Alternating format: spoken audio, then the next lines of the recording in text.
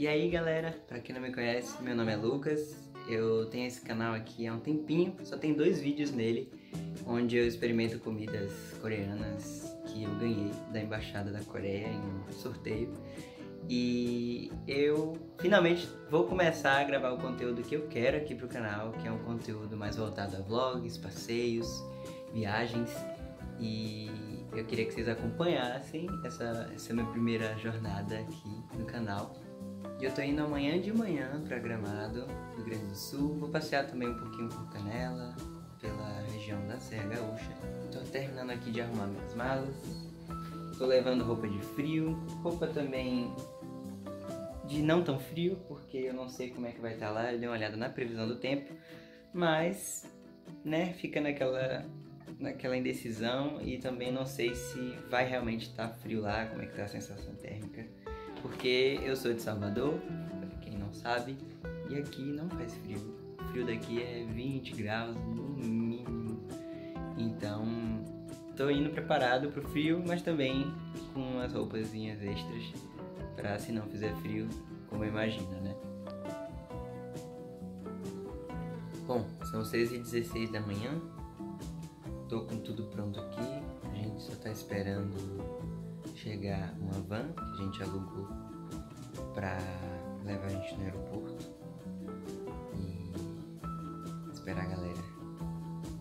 Somos os últimos. Eu tô indo com um casal e mais uma família de 3 pessoas pra viagem. Então ao todo somos 8. E aí a gente precisou alugar essa van pra chegar lá no aeroporto. E estamos esperando a van passar pra pegar todo mundo e por último vai pegar a gente. E a gente vai direto pro aeroporto. O voo é às 9h25 e a gente chega na primeira conexão, que é em Campinas, às 11h45, se eu não me engano. 1 hora depois. Bom dia. Bom dia. Bom dia. E aí? Você tá onde? Você tá aqui, ó. Tô filmando pro meu canal no YouTube. Pegou, tá tudo. Bom dia, bom dia. Bom dia. Pegou as mochilas? Sim, sim. Amém. Tudo ok.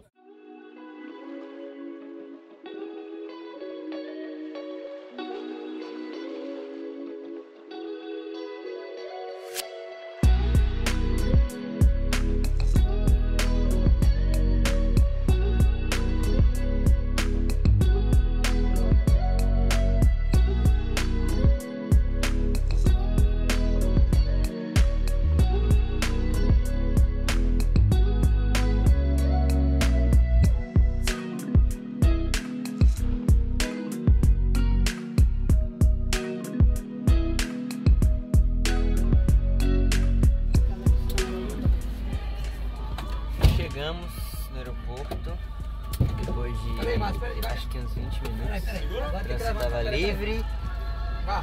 Animados? Só minha mãe pra pegar.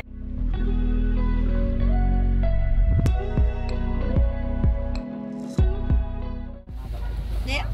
Meu celular tá no bolso, meu filho, trancado. Uai. Sai de ajuda. Eu vou pegar, peraí.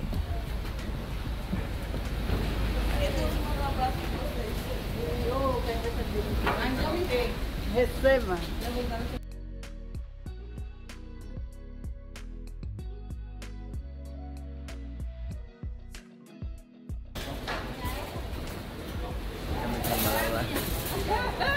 Muita mala. É muita mala, né, Ju? Muita mala, inclusive nós. Oi! É nóis, Lucas! E aí, gente? Vou pegar. Vai precisar de mais uma? Tia Nilma, qual a expectativa? Eu tô morrendo de medo, mas confiante no Senhor. Amém. Eu disse que tinha rosquinha, viu? E você, Ju? E você, Ju? Hein? Tá filmando? Como é que tá? Bem. Tá ansiosa? Mãe. Feliz. Realizando o sonho.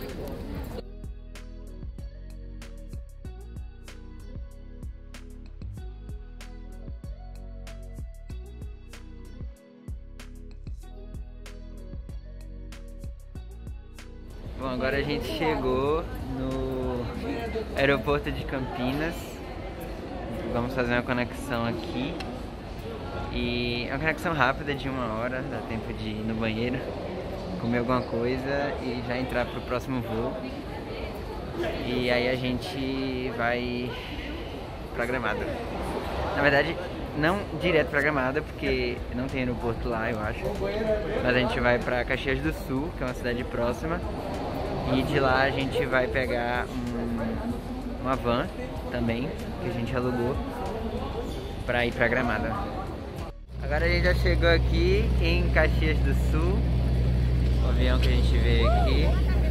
É um aeroporto pequeno, mas é bonito. Bem legal aqui. E a mala da gente? Cadê? Ah, estão ali. As malas. E... nossa, tem muita mala aqui. Bem legal aqui. Essa é a entrada do aeroporto, ó. É bem pequeno, mas é bem fofinho. Pois é. A gente tá procurando frio. A gente procurando frio. Tá 25 E graus. a gente trouxe o calor, foi? É Natal Luz, foi? Foi embora. A gente trouxe o frio, o calor foi? Gente, muito boa tarde. Meu nome é Gustavo. Vou conduzi-los até Gramado, né? E eu vou pedir para que todos coloquem o cinto aí, tá? Veja se todos estão com o cinto de segurança. Isso. Cinto não é só para segurar a calça. Vou saindo devagar aqui, que a gente vai fazer um retorno. Eu avisei. A gente vai trazer o... a gente trouxe o calor. E a gente querendo um friozinho do outro, viu? Mas a previsão é quente mesmo essa semana? Olha, a princípio sim, a gente vai ter agora, essa semana vai ser quente e a próxima, e agora na sexta-feira eles têm diminuição de temperatura. Aí tudo bem, aí tá de pé. Sexta e sábado, será que é chover? A gente vai trazer o frio. O frio não tá aqui. Todo mundo de cinto aí, gente?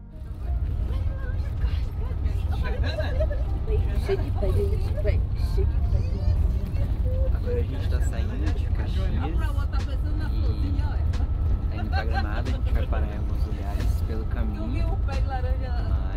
E vocês já estiveram por aqui, gente? Não, Primeira vez! Olha aí, ó. A gente vai passar por algumas cidadezinhas aqui. É? Aqui a gente já está na saída de Caxias do Sul, a segunda maior cidade do estado. Nós temos aqui 600 e poucos mil habitantes. E aí depois agora as próximas cidades são tudo cidades pequenas de 20 mil habitantes. O máximo que vocês vão chegar ali na nossa região é Gramado, é Canela, que tem 42 mil habitantes.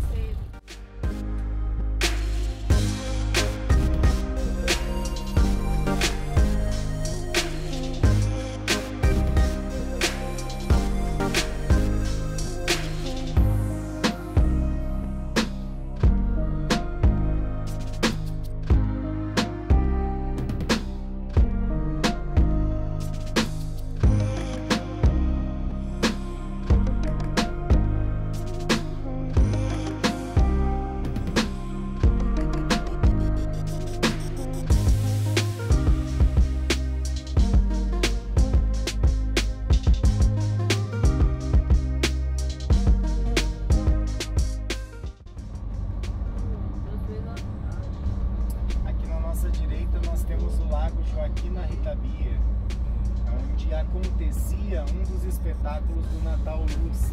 Sim. Agora ele vai acontecer esse ano em um local lá que se chama Gramado. Um local de eventos também vai ser um lago, né?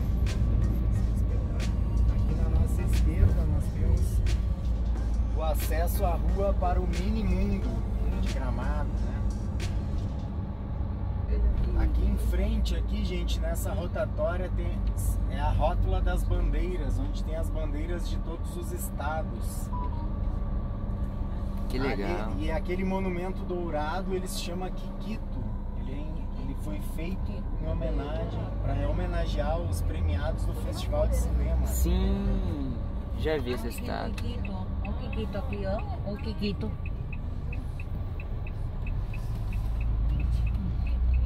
Tira a mão. Tô contando pra te ajudar. Se pisar aí. Chegamos.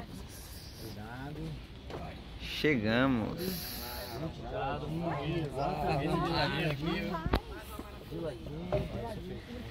Tá frio? Não, nem um pouco. Tá frio? Não. Tá frio? Não, tá ambiente aqui. Tá frio? Disso vai dar Tá frio? Bora acertar aqui com ele que eu vou dar em pique. Tá frio? Tá ótimo! Chegamos aqui no hotel, já em Gramado. A gente tá no hotel Master Gramado, que é esse aqui. Muito bonito, pelo menos essa primeira olhada que eu dei aqui. E vou conhecer aqui o lugar. E aí, Lucas? Beleza? Não atrapalhe meu vídeo. É. Bonito desse aqui. 1 hora depois. O carro vai dar ré. Eu tô aqui já. Eita, o carro começou bem o vlog. E aí, primeira noite aqui em Gramado, a gente já chegou tem pouco tempo. Nem sei como é que tá o áudio do celular, espero que esteja bom. Mas estamos passeando aqui, conhecendo um pouquinho os arredores. A gente tem que ir pra lá, ó, pra cá. E eu vou mostrar alguns lugares legais. Uma coisa que eu achei legal aqui, eles param na faixa. Muito legal. Salvador, ninguém para na faixa. É verdade, isso é verdade. Só se tiver uma... Eita fila! Caramba, o Hector tá com muita fila aqui. Meu pai. Ó a fila. Na pizzaria. Se você for pegar a pique, Caraca, meu Deus, a fila tá descendo. Eu tô falando aí, tem que Tem um sair. restaurante aqui que a gente vai daqui a não lembro que dia é, mas um dia a gente vai. Quarta-feira. Quarta, né? É. E ele tem uma temática de fantasia, magia, inspirado no Harry Potter. E a gente vai, mas ó o tamanho dessa fila. A fila tá quilométrica, muito quilométrica. Tá indo até lá embaixo. A gente tá indo agora visitar um lago que tem aqui perto do hotel. Não é o Lago Negro, é outro Ainda. lago. Ainda. Tava ligada a fonte aqui, mas acho que desligaram. Essa menina sair cedo daí. Deixa eu virar aqui a câmera. Parou de gravar, não sei porquê, mas a fila do restaurante tá batendo aqui nessa pracinha que tem aqui, perto desse lago. Aqui, ó. Esse aqui é o Lago Santa Rita Beer. É um dos lagos aqui mais famosos de Gramado. Não é o mais famoso é o Lago Negro. Mas esse é o que fica aqui perto do nosso hotel. Então a gente já veio dar uma olhada aqui. E vou virar a câmera aqui. Ele tem esse meiozinho aqui, bem legal, pra gente entrar no ambiente do lago.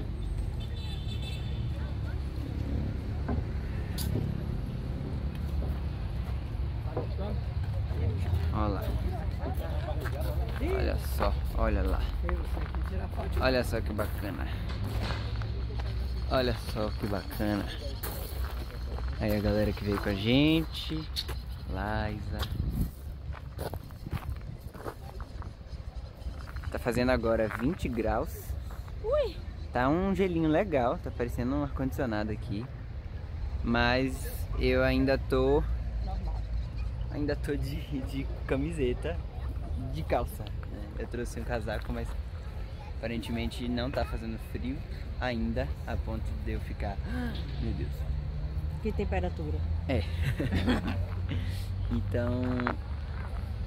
Aqui, ó. Aquele ali é o restaurante que tem a temática de Harry Potter. Tem outro restaurante... Tá enorme a fila, tá aqui. Essa é a fila do restaurante. O nosso hotel, ele fica entrando pra cá. Aqui eu acho que é outro hotel. Tem uma igreja aqui. Outro restaurante. E aqui é secretaria e centro municipal. E ali deve ser outro hotel. Bem legal assim, esses arredores aqui. E a foto com ele? E aí, sai da rua. Passeando aqui pelas ruas de Gramado à noite. São 19 horas e 36 minutos e tá fazendo 17 graus. Eu não tô sentindo frio. Minha mãe tá de casaco, meu pai também. A galera aqui também já tá de casaco. Mas eu tô de camiseta ainda. Não tô sentindo frio não.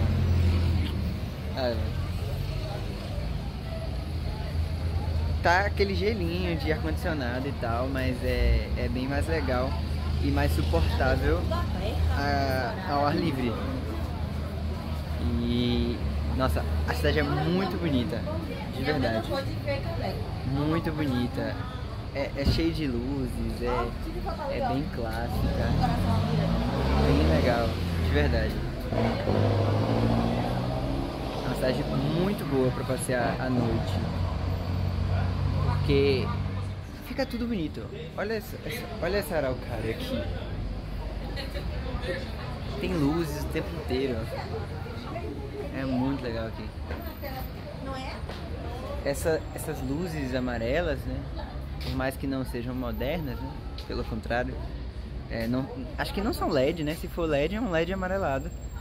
Mas deixa a cidade com um ar muito mais clássico, muito mais europeu até. Muito legal isso.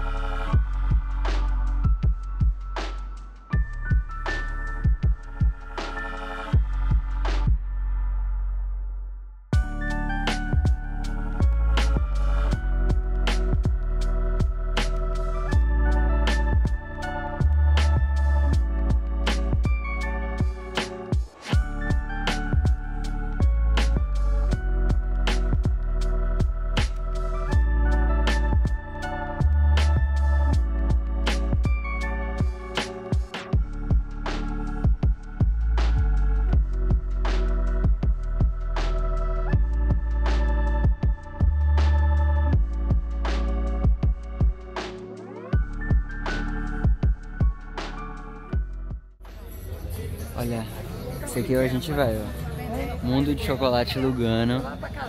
Achei muito legal esse aqui. E dizem que é o melhor chocolate daqui. Eu fui em outra chocolateria, eu fui na Floribal. E foi legal. Gostei do chocolate. Mas nada muito surreal. É um chocolate bom. Mas eu tô com uma expectativa alta pra esse Lugano.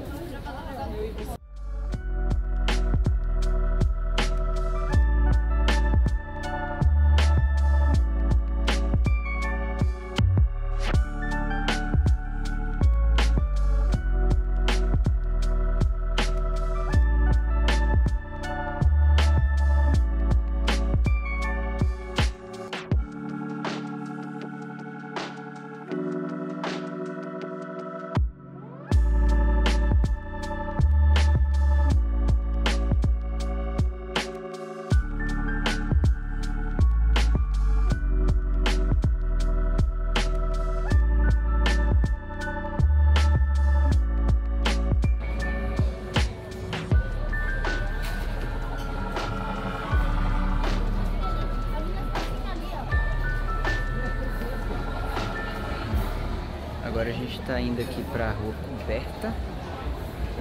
dar um passeiozinho rápido, só pra gente conhecer aqui como é, ó. Bem legal aqui. Tem que filmar.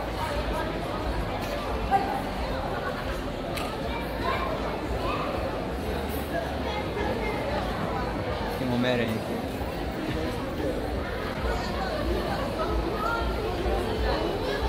Um cachorro fofo aqui.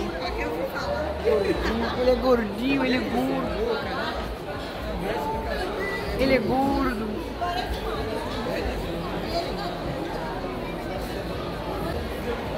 Bem legal aqui a rua coberta. Ela é cheia de restaurantes e lanchonetes. E apesar de ser coberta, ela ainda tem a temperatura externa da rua, né?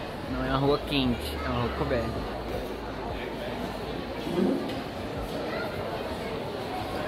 Bastante coisa legal. E é muito bonita.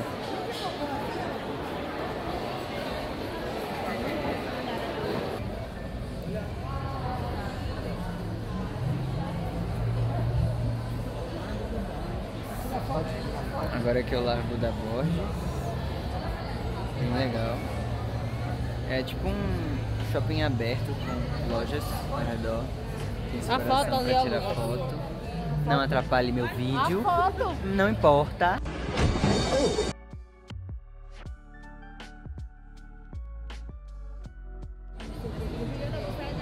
Meu pai mandou eu vestir pra não ficar gripado. Gripado não, resfriado. Mas eu não tô sentindo frio não. Pra mim tá um clima muito bom, muito legal. Super moraria aqui, de verdade. E minha estação favorita, se eu morasse aqui, seria o inverno. Nossa, que igreja linda. Sério.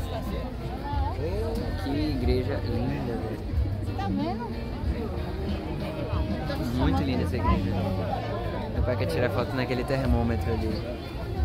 Aqui, ó. Pra mostrar que a gente tá com 17 graus. Mas essa igreja é muito linda, velho. Olha essa igreja aqui, ó. Deixa ele filmar aí. Que igreja linda. Oi! Tá aqui, será que afunda? Afunda. Vou deitar pra ver, tá? Minha mãe já tá querendo ir. Não faça isso. Nunca faça isso. Minha mãe já quer ir pro hotel. Eu também quero ir. Ela tá morta. Tá morta. Rapaz, eu tô morta, mas esqueceu de me enterrar. Como é, rapaz? Eu tô morta e esqueceu de me enterrar.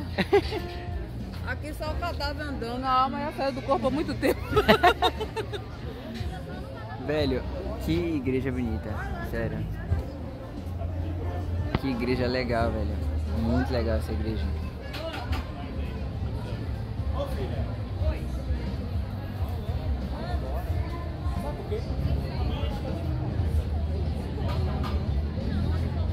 Olha esses monumentos, velho. Que legal. Eu acho que são os 12 apóstolos, né? 2, 4, 6, 8, 10, 12. São os 12 apóstolos.